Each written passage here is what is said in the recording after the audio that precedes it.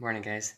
I'm a little thrown off because my camera's over here, and I usually hold it where the camera's over here.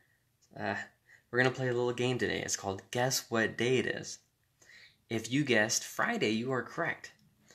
If you guessed any of the other days, you are not correct.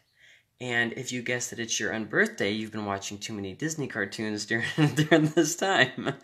I have actually written down the verse for today in my notes on my arm. Because there's no way I'm going to remember all this. We did something that I highly recommend that you do. We just set up a tent in the backyard, well, my parents' backyard, and lit a fire and just relaxed, and it was very nice. We didn't have our phones, we didn't have any TV or anything. It was very nice. I highly recommend doing that. It was there's no other way to say it except that it was very nice. Today's verse is in 1 Peter chapter 2. It says in verse 4, as you come to him, a living stone rejected by men, but in the sight of God chosen and precious, you yourselves like living stones are being built up as a spiritual house to be a holy priesthood, to offer spiritual sacrifices acceptable to God through Jesus Christ. And he's saying a lot of different things here. And so I don't really want to go through the whole book of 1 Peter. So we're just going to kind of keep things a little bit simple today. The part that I want you to pay attention to is there at the beginning. It says, as you come to him, this is 1 Peter chapter 2, verse 4, a living stone rejected by men, but in the sight of God chosen and precious. Now, what are we talking about? We're talking about Jesus. Jesus was the way to salvation, but he was rejected by people, killed for something he didn't even do anything wrong, and he was killed for it. And so even though he was despised by people, he was still considered chosen and precious before the Father. Now, see, the thing about this is, okay, so we're talking about Jesus, but this is a way of relating to the audience, because they have also been rejected by people. They're also having a hard time. Some of them are stuck in poverty and those kinds of things, not having a very good time. And so by pointing out these facts about Jesus, he's relating Jesus to them, to their situation. Hey, the same as you have been rejected by people, Jesus was too. And the same as Jesus was chosen and precious to God, so you are chosen and precious to God. It's so in that way, it's something that definitely does relate to all Christians. And then he kind of makes this point clear by what he says in verse 5. You yourselves, like living stones, are being built up as a spiritual house. But the difference being, in verse 5, he's not so much pointing to the fact that we've been rejected by men, but what the purpose is of that. You yourselves, like living stones, are being built up as a spiritual house. See, in this life, we're gonna have problems. We're gonna face struggles and different things like that. But although we will be rejected by people, by God, we're chosen and precious for the purpose of being built up as a spiritual house. See, Jesus is called the cornerstone. He is the root, right? And so God is using us similarly as stones to build up a house on the foundation of Jesus.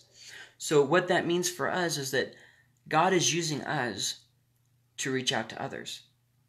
Now, I'm getting a little bit ahead of myself, so let me kind of back up here. So sometimes we feel like we don't fit in. Sometimes people spread rumors and lies about us. Sometimes people reject us. All those different things. Jesus knows. He's gone through that too. So we have someone who can relate to our problems. Jesus wasn't just someone who says, "Oh yeah, I care. I have no idea what you're going through, but I care." He actually does know what we're going through, and he actually does care. And then also, let me check my notes here. Gotta just look at my cheat notes here. In verse 9 it says, But you are a chosen race, a royal priesthood, a holy nation, a people for his own possession, that you may proclaim the excellencies of him who called you out of darkness into his marvelous light. So once again there it says, you may claim the excellencies of him who called you out of the dark into his marvelous light. The idea there being that we are a testimony to people, a living witness to other people. And this is what he's talking about here in verses 4 through 5. So I know it's kind of short, but I just wanted to keep it short to have a real simple main point. As you're going through different struggles and you're going through different things, remember that even when you are rejected by people, that you are chosen and precious to God, and that he is using you to build up that foundation that Jesus started. so that we can be a testimony of God's marvelous light in us. Now, how does this apply to us? Because right now, that's an interesting idea. But here's my point. See, during this time especially, we can be a beacon of hope for people. We can be a beacon of peace, handling things well. We can take this opportunity to be a light to people.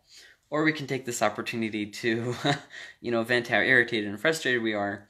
And then everybody will know your opinion, but that wouldn't have helped people to connect with the Father who sent the Son, who was rejected, and that. So in First Peter chapter 2, we're seeing a way that we can connect with Jesus in our sorrow in such a way that it helps us to be a light to others, especially in the hard times. And check it out. Sometimes people feel like this: I can't worship God if I don't feel like singing or whatever. Worship is more than a song. The point being, it's when you do things when you don't feel like doing them that they mean all the more. When you stay faithful to your wife when you don't feel like staying faithful. When you worship and praise God when you don't feel like worshiping and praising God. My point being that in the midst of this stuff that's going on, it doesn't always feel like, hey, God's got this, or I can trust God, or God knows what I'm going through, or anything like that. But if we take this opportunity to put our faith in Him during this time, that doesn't mean that just because our faith struggled that we didn't have faith. That is a sign of true faith. That even though there were struggles, we still put our faith in God. And it's during those times that we become even a greater example to others of the Father's marvelous light that He's put in us, that He's worked through us. So I want to encourage you, watch what you're saying, watch what you're doing during this time. Remember, we are chosen and precious to God, and that He knew that we were going to be living through this. And who knows, maybe He put us in this time of history for just such a time as to be a light in this darkness that we see around us. So I want to encourage you, keep going, don't give up, and Chuck will have another word for you guys, word of encouragement for you guys tomorrow, which is Saturday. So stay happy, guys. Stay healthy.